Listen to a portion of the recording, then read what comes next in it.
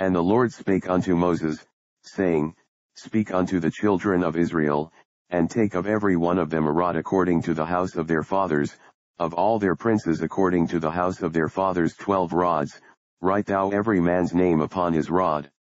And thou shalt write Aaron's name upon the rod of Levi, for 1 rod shall be for the head of the house of their fathers. And thou shalt lay them up in the tabernacle of the congregation before the testimony, where I will meet with you. And it shall come to pass, that the man's rod, whom I shall choose, shall blossom, and I will make to cease from me the murmurings of the children of Israel, whereby they murmur against you.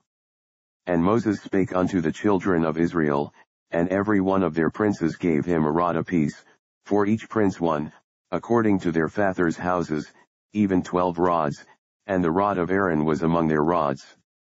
And Moses laid up the rods before the Lord in the tabernacle of witness.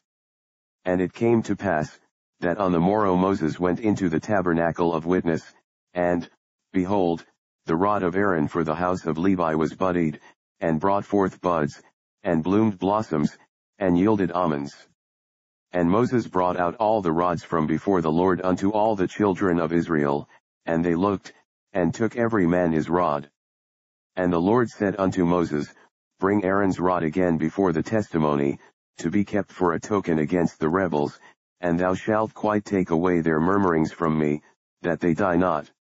And Moses did so, as the Lord commanded him, so did he. And the children of Israel spake unto Moses, saying, Behold, we die, we perish, we all perish. Whosoever cometh anything near unto the tabernacle of the Lord shall die, shall we be consumed with dying.